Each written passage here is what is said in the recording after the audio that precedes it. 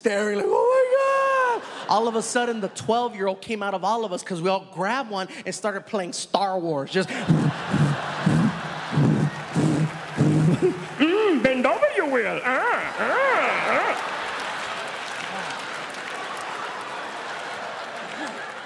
And that's something you're not going to hear about in like true Hollywood story or something like that. And another thing I got to share about this experience doing the movie Magic Mike is that we shot it in 2 locations. We shot it in Hollywood and we shot it in Tampa, Florida.